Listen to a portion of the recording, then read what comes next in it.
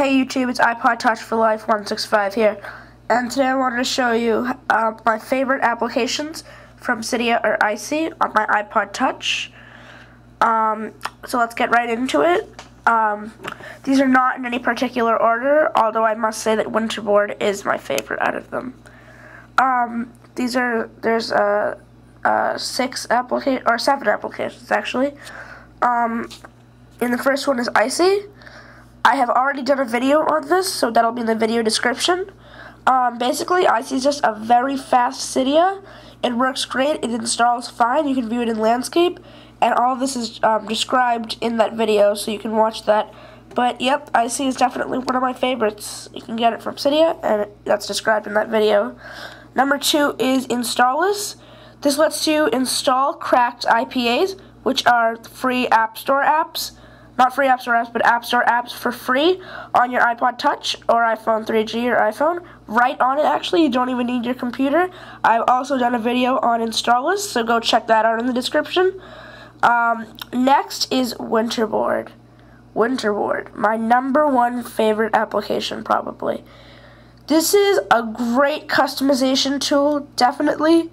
This is just like a common application, so I don't need to I never did a video on it, but I've done things you can do with Winterboard. This is great. You can customize almost every single thing on your iPod Touch or iPhone with Winterboard.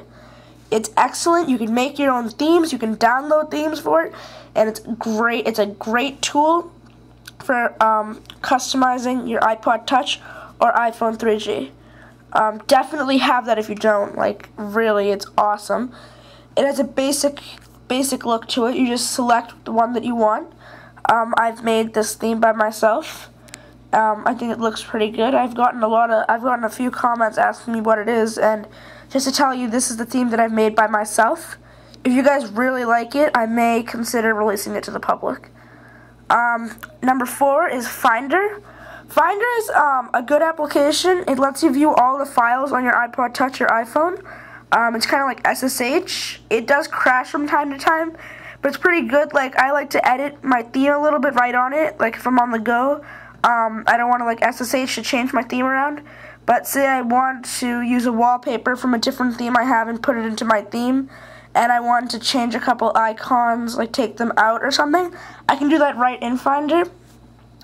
It's pretty basic, actually. I'm just going to wait for it to load up.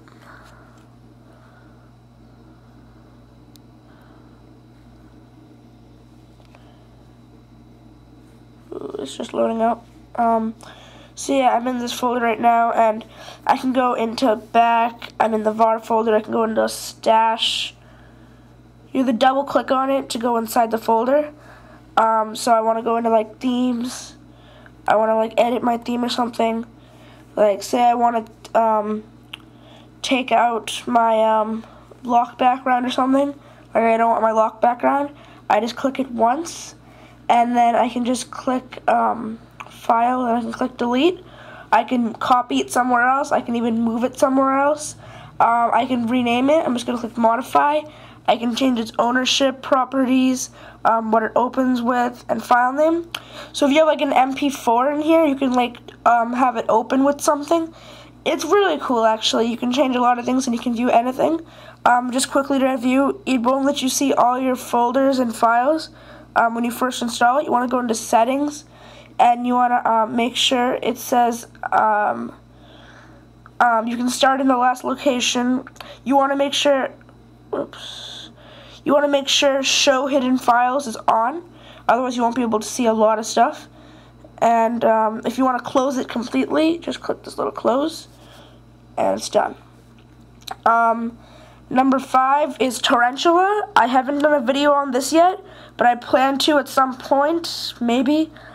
This just basically lets you download torrents right on your iPod Touch. For really big torrents, it is not the best because it'll take forever, but it is cool. It's Torrentula. You can get it from Cydia. You can download torrents. It's good for like downloading maybe a little music video or something, or maybe sometimes a movie if it's like not too big.